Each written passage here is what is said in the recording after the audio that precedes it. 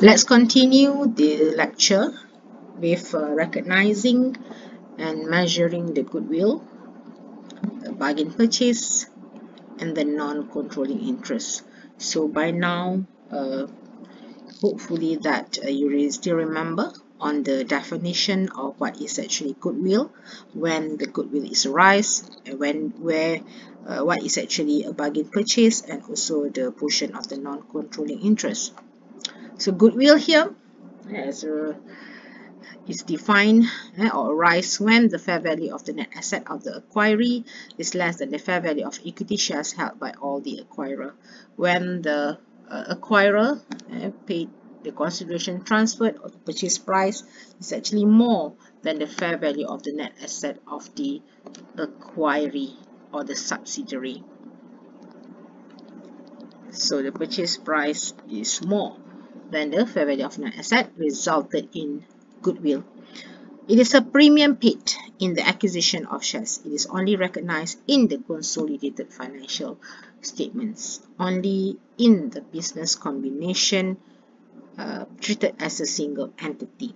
Alright, and then for the bargain purchase, arises when the price paid for the fair value of the asset of the acquiree is less than the fair value of the net asset of the acquiree on the acquisition date. So here you can see that the purchase price paid is less than the fair value of the net asset of the acquiree. So the parent, the acquirer, paid actually less than the fair value of the net asset of the acquiree. Alright, so that leads to the bargain purchase from the business combination. For non-controlling interest, when the acquirer, the holding company or the parent company, and these terms are used interchangeably, did not acquire 100% interest in the ordinary shares of the subsidiary or the acquiree, the other members of the subsidiary are collectively known as non-controlling interest. So if the subsidiary has the 100% of shares, so if let's say the parent acquire 80%, so you can say that basically NCI, which is the other shareholders, owns 20%. So this is what we call as non-controlling interest. So for the calculation and the steps in determining the goodwill and the bargain purchase, you compare with the consideration transferred and what the amount that is paid by the parent. Alright, so you can see here at the table, you can see the step 1, step 2, step 3, and step 4, where the determination of either a goodwill or bargain purchase from the business combination. From step 1, you can see that you have to calculate what is actually the consideration by the investor or the parent here to acquire the control of the subsidiary.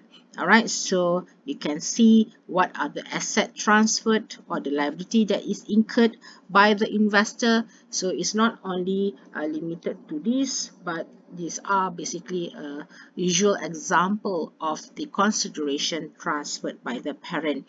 Okay, so they may have, the parent, it may have equity instrument that issued in the process of the consideration, coming up with the consideration transferred, and also contingent consideration. So all this is totaled up, you get whatever the consideration paid, transferred by the parent in order to acquire the control of the subsidiary, the purchase price. It can come from the whatever asset transferred in terms, for example, cash here, or the liabilities that is incurred by the parent. So they actually create bond to raise money in order for them to pay the consideration transferred as part of this business combination here, or they may issue shares in order for them to raise cash also as part of the payment to the acquisition of the subsidiary. Alright, and then for step number 2, so the consideration transferred is less with the fair value of the net asset of the subsidiary on the date of acquisition.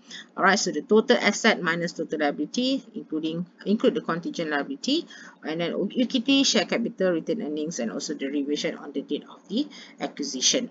So And then step number 3, before we can actually get the amount of the goodwill or the bargain purchase, need to add with the non-controlling interest. So here we are using there are two methods basically for this calculation of the non-controlling interest. The amount that is not controlled by the parent is what we call as non-controlling interest. In order for the calculation of this, we have there are two methods basically in calculating the non-controlling interest.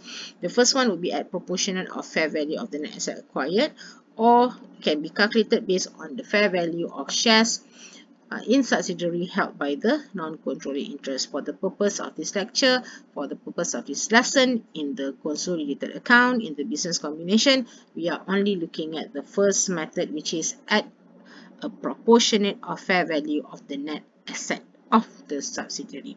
In order to calculate this non-controlling interest, we are only looking at method, the first one.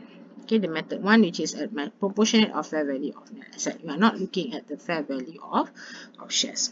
Alright, so let's look at example on how to actually recognize and measure the goodwill. Hosta Berhad acquired 800,000 ordinary shares of Scaevola Berhad on 1st January 2020. So the first and foremost, identifying the acquirer. So definitely here, so since the question mentioned acquired 800,000 ordinary shares of Scaevola, so Hosta is the acquirer and Scaevola is the acquiree. Or we can say that here will be the parent and here will be the subsidiary. This is the date of acquisition at the cost of 1.2 million by cash. So just now, remember, consideration transfer can either be the cash or the liabilities that is incurred by the parent. So here you can see that only the asset by cash. Alright, so this is the consideration transferred. 1.2 million, the amount of the purchase price or the consideration transferred by the acquirer in order for to come into this business combination. Alright, so on the date of acquisition, which is the 1st January 2020, the balance of Scaevola Berhad subsidiary, equity and liabilities comprise the following. So these are the amount and the balance available of the Scaevola Berhad. Alright, non-controlling interest was valued based on proportion of fair value and asset of Scaevola on the date of acquisition. So here is already mentioned that the NCI will be calculated using method the method number 1, which is a proportion of fair value of net asset of subsidiary. Okay, so let's look at the 4 steps in order to recognize and measuring the goodwill. So the first step, consideration transfer. So they only have from the asset, which is the cash. So it is given in the question, so 1.2 million. And then step number 2, we have to compare with the fair value of net asset. So here, remember, even though the question actually give you the equity, right, of the subsidiary, remember the equation, the accounting equation, asset plus liability equal to equity. So that's why even though you do not have the amount, which is net asset, is basically asset minus liability, but since asset minus liability is equal to equity, that's why you can show this as part of the calculation, because it's the same. Asset minus liability, the net asset here is equal to equity. Alright, so total equity is represented by the ordinary shares, the retained profit, and the general reserve of the subsidiary on the date of the acquisition here. Alright, so you transfer the amount, you get the total of 1.3 million. So, and then the step number 3, okay, step number 3, you calculate the NCI based on the, here is already stated, proportion of fair value of net asset of subsidiary. Since you already know the fair value of net asset is 1.3 million, that's why this amount you transfer to here. The proportion, how do you know the proportion? Of course, because if you look at the 800,000, the shares that is acquired by the parent, and the amount of ordinary share of S is 1 million. So for the parent, the controlling interest is 800,000 divided by 1 million, you get 80%. Therefore, the portion that belongs to NCI will be 20%. So you can see that here, the 20%, the proportion of NCI times with the fair value of the net asset. Method number 1. So therefore you got 260,000. So you already know the amount consideration transferred plus NCI. You got 1,460,000. Then you compare with the fair value of net asset of 1.3 million. You have positive, means you pay more, you pay for the premium. All right, so the goodwill, the difference is what we call as goodwill, and the difference is what we call as goodwill, 160,000, because the consideration transferred is more than the fair value of the net asset. Okay, so therefore it leads to goodwill. All right, so the purchase price or the consideration transferred here more than the fair value of net asset, so you have goodwill of 160,000. So this is basically on how you calculate the goodwill. Now let's look at the recording. So from the calculation that you have done here in the table as under the step 1 until step number 4, so if you were to transfer into the journal entry, so you can see that the first one is on the recognizing the investment in S, in subsidiary. Okay, and then of course the transaction where you actually come up with the recognition of the goodwill and also the non-controlling interest. All right, so you can refer to here, all right, for the journal entry of the transaction in identifying and recognizing the goodwill. How about now? Another outcome from the business combination on the date of acquisition. If you do not have goodwill, you may have bargain purchase. So we have looked at the example for goodwill. Now let's look at the example if from the business combination you have a bargain purchase. So Hosta Berhad acquired 800,000 ordinary shares of Skebola Berhad. So again here you have to identify who is the acquirer. So Hosta is the acquirer, parent, Skebola is the subsidiary. So you can see that they acquired 800,000 from 1 million units of the ordinary share of S. So you can see that the parent acquire 80% of the shares. So NCI portion would be 20%. And the amount, the consideration transferred is at the cost of 950,000 by cash. So you can see that the previously the amount is more than this 950,000. Okay, on the date of acquisition, the balance versus Skebola Berhad equity and liabilities comprise of the following. Remember still the equation asset minus liability, and what we call as net asset is still equal to equity. Non-controlling interest was valued based on the proportion of the fair value of the net asset.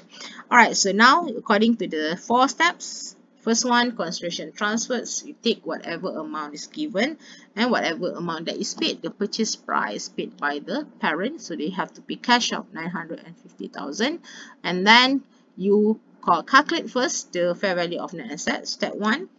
Step 2, fair value of the net asset. Remember the equation, asset minus liability here equal to equity. So that's why you have this portion of equity from the calculation given. So you have total of 1.3 million. So this 1.3 million, since you are using method number 1 in calculation of the NCI, so the percentage of the interest times with the fair value of the net asset. Proportion of the fair value of the net assets. So you have 260,000 here. So you total up everything, the consideration transferred plus the NCI. So you have 1,210,000 comparing with the fair value of the net asset of 1.3 million. So that's why you are actually paying less than the fair value of the net asset. That resulted into what we call as bargain purchase, 90,000.